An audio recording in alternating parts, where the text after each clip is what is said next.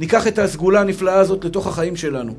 לפעמים יש לך קצת דיכאון, לפעמים יש לנו פחדים. הכל נובע כתוצאה מדבר אחד. שאתה לא רואה את הקדוש ברוך הוא ויודע שהקדוש ברוך הוא יכול להושיע אותך בשנייה אחת.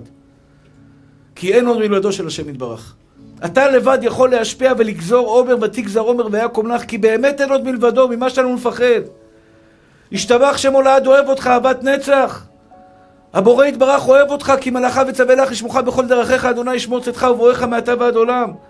כלומר, אין כוח בעולם שיכול להרע לך.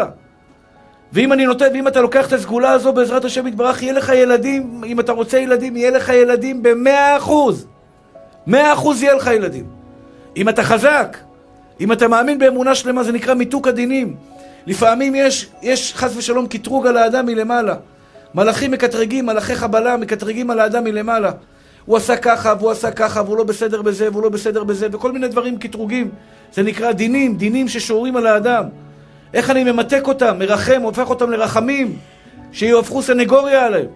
כשאני עכשיו חושב בליבי, אומר רב חיים מוולוז'ין, שהקדוש ברוך הוא הבורא אחד יחיד ומיוחד, הוא המציאות היחידה, שאין עוד מלבדו של השם יתברך בעולם. וכשאתם קוראים קריאת שמע, שמע ישראל, אדוני אלוהינו, אדוני אחד, תבינו, אין בן אדם שיכול להרע לך, אין בן אדם שיכול להזיק לך, אין בן אדם שיכול לקחת ממך, אין בן אדם שיכול חס ושלום לפוס ושום דבר בעולם. רק דבר אחד אתה חייב להאמין. שבורא עולם משתבח שמו לעד, בראשית ברא אלוהים את השמיים ואת הארץ. ואמונה תיקח אותך למקומות טובים. יש אנשים שלא מאמינים שהקדוש ברוך הוא יכול לסדר להם דברים, משתבח שמו לעד, לסדר להם קלה טובה, לסדר להם פרנסה טובה, לסדר להם בריאות טובה, הוא לא מאמין בשכל שלו. מה הרופא אמר? אז מה אם הרופא אמר? אתמול הייתי בברית, בא לי בן אדם, אומר לי, הרב, בוא תראה את הילדה שלי. הרופאים אמרו שהיא תצא חתיכות. היא תצא חס ושלום מוטציה. והשתבח שמו לעד, ילדה מתוקה, יפה, צדיקה, השתבח שמו לעד. אמר, באתי אליו, הוא בא אליי בהיריון, הוא הזכיר לי את זה, אני לא זכרתי את זה, הוא בא אליי בהיריון.